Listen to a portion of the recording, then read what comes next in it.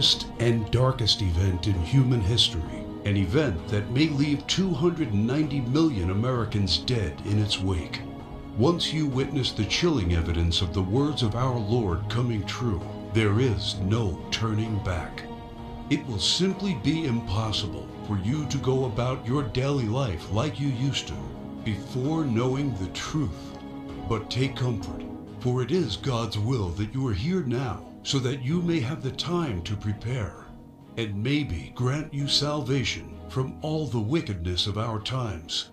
And if you're feeling skeptical right now, let me ask you one question.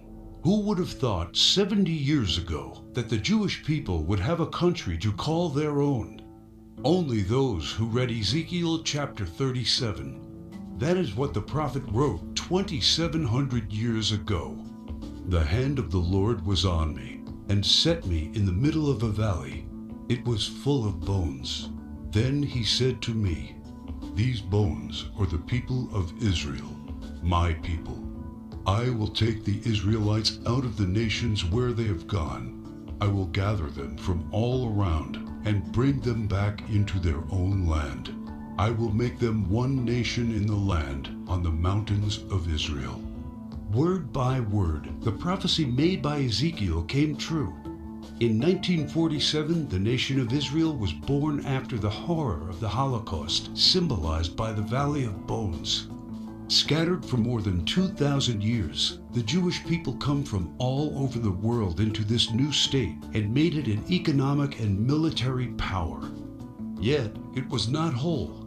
Israel needed Jerusalem to become its rightful capital again, and that only happened with the support of President Trump.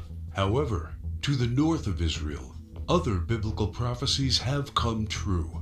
The prophets Isaiah and Jeremiah write about this Syrian civil war. This is what the prophet Isaiah says: "Damascus will no longer be a city, but will become a heap of ruins." And these are the words of Jeremiah: "Damascus has become feeble. She has turned to flee, and panic has gripped her. Anguish and pain have seized her. Surely her young men will fall in the streets." For 5,000 years, the capital city of Syria stood as one of the oldest and most prosperous cities in the world. But the civil war began in 2011 and turned it into a ruin. Not only do the prophets talk about the war, but also the refugee crisis and the deaths of its men fighting for one side or the other. The army of Syrian dictator Bashar al-Assad has been fighting the rebels backed by the United States, Israel, Turkey, Jordan, and Saudi Arabia, and ISIS terrorists. In 2015, Bashar al-Assad was at the brink of total defeat. Yet exactly at that time, another biblical prophecy was fulfilled. Ezekiel 38 tells of Russia coming to the border of Israel. "The word of the Lord came to me. Son of man, set your face against Gog of the land of Magog. I will turn you around, put hooks in your jaws, and bring you out with your army. In the latter years you will come into the land of those brought back from the sword, and gathered from many people on the mountains of Israel." One only has to look at the map of the world as it was known at the time of the prophet to understand. To the north of the Caspian Sea, we find the people known as Magog, inhabiting the land known as Rosh. Over time, the ancient name of Rosh became current-day Russia.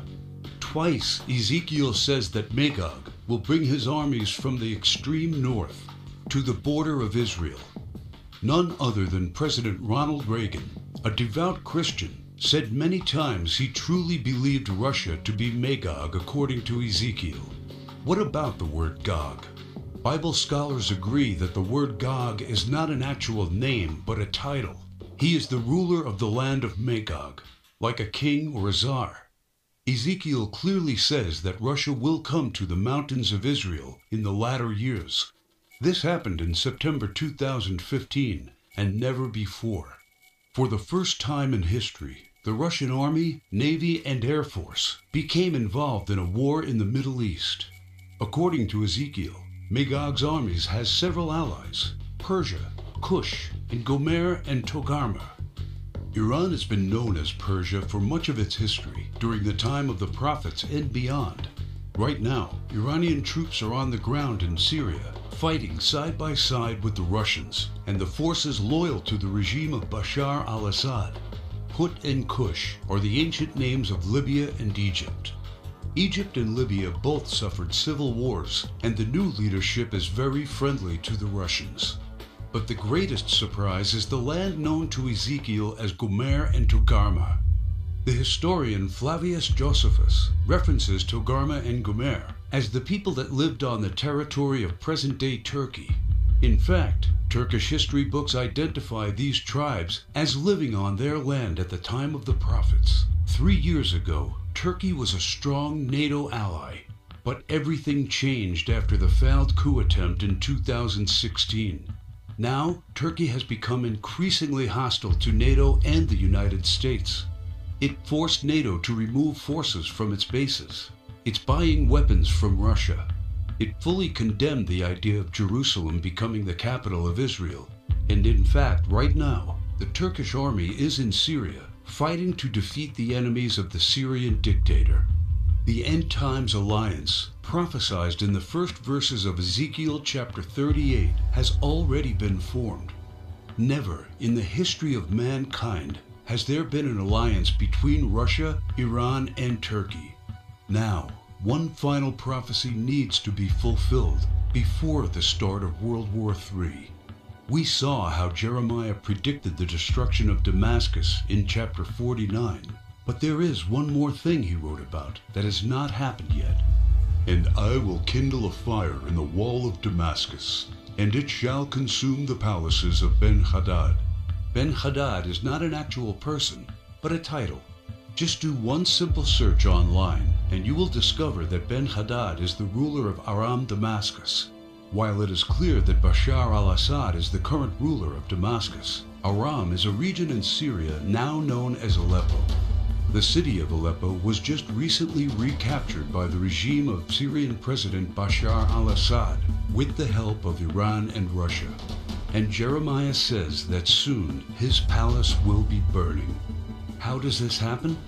Look no further than the headlines of recent months, and you see time and time again Israel calling for the assassination of the Syrian dictator. Isaiah also writes about the end of Syria's dictator. The fortified city will disappear from Ephraim, and royal power from Damascus.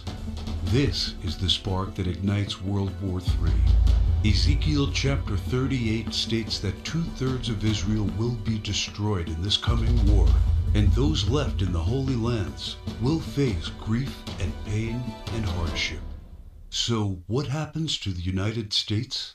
Will we not help Israel at its darkest hour? To answer this question, we must first find the United States in biblical prophecy.